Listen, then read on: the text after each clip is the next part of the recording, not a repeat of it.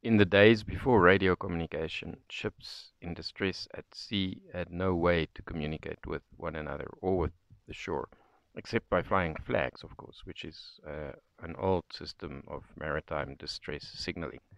But now there are international HF frequencies designated for international distress calls, maritime distress calls specifically.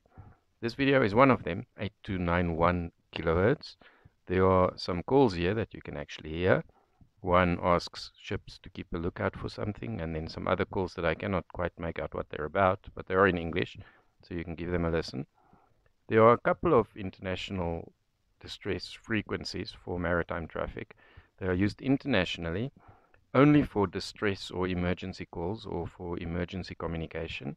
They are 4125 kHz, 6215 kHz, 8291 kHz, this one, 12290 kHz, and 16420 kHz.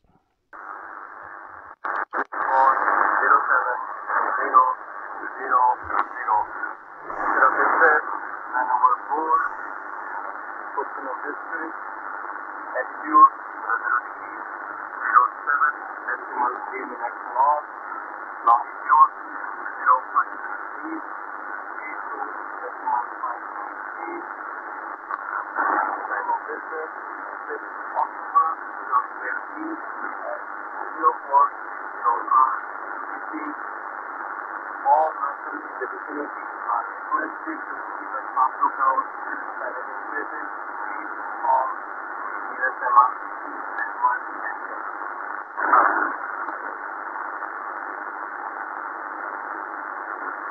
123, 321 Tesla.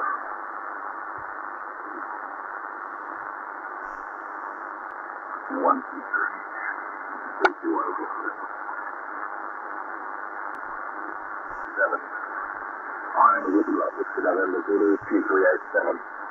This is RCC Australia, Victoria Charlie. RCC Australia, Victoria Charlie. How do you read? Over.